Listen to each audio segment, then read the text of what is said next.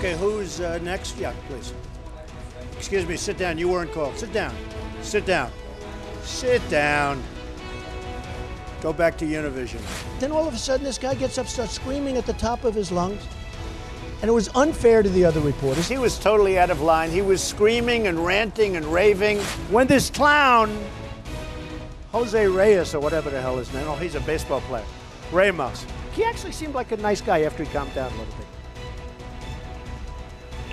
Donald Trump just won't stop talking about Jorge Ramos, anchor at our sister network Fusion, after that testy exchange over immigration.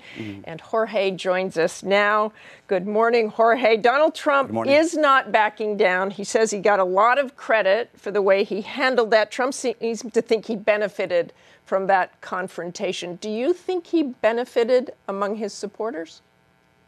Well, I don't know exactly, but I think it is very important that as journalists, we challenge those who are in power. And I think it is very dangerous that he wants to do the largest mass deportation in modern history, that, by the way, would cost more than $137 billion. And I think it is very dangerous that he's promoting in his speeches bigotry and hatred against immigrants and Latinos. Let me just give you a quick example. After I was expelled from that press conference, and in 30 years, this is the first time I've been ejected for asking a question. I saw a man, Trump sympathizer, who told me, get out of my country. Interesting, because I'm also a U.S. citizen. But this happened just seconds after he told me, go back to Univision. So those messages of hatred and bigotry, that's precisely what Mr. Trump is promoting, and that's what he's allowing to come up. Jorge, did you want a confrontation? We've all seen that video. You stood up, you kept talking, you kept trying to get your question in. Is that what you wanted, a confrontation?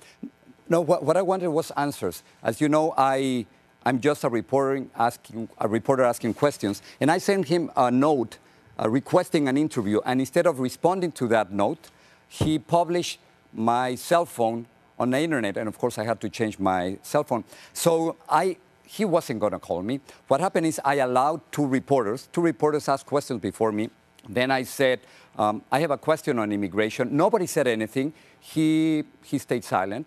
And when I started stating the premise of my question, which is that he can't deport 11 million or build a 1,900-mile wall or deny citizenship to the children born here, he clearly didn't like my question. So he did something very strange with his mouth. He signaled his bodyguard to take me out of the press conference, and that's exactly what he did. Jorge, but I want questions. I want answers, and he just didn't give me answers. Okay, you have been very open about being an advocate for certain things. You said to George this week, we have to denounce that he wants to deny citizenship to children being born here. You're saying much the same this morning. Does that put you in a difficult position covering the campaigns? I don't think so. I think that as a reporter, many times you have to take a stand when it comes to racism, discrimination, corruption, public lies, dictatorships, and human rights. We have to take a stand. And the best examples of journalism that I have, Edward R. Murrow against McCarthy, Cronkite during the Vietnam War, or the Washington Post reporters forcing the resignation of Richard Nixon, that's when reporters challenge those who are in power. And I think it is our responsibility to do that. I find it ironic and fascinating that I'm being criticized by other reporters for asking questions. Isn't that the essence exactly of what we do? Well, Jorge, you are an enormously popular anchorman, the most well-known Spanish language anchor in America. So tell me what effect this will have and what you are saying and what you are advocating for. What effect will this have in your community and those who watch you? What I just want to say is that if Donald Trump, wants to change this country the way he is proposing, he has to be challenged. And this is what's going to happen. Latinos won't forget this.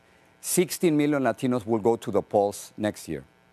And just to put it in perspective, that number, President Barack Obama won by less than 5 million votes. So in other words, Latinos could define this election.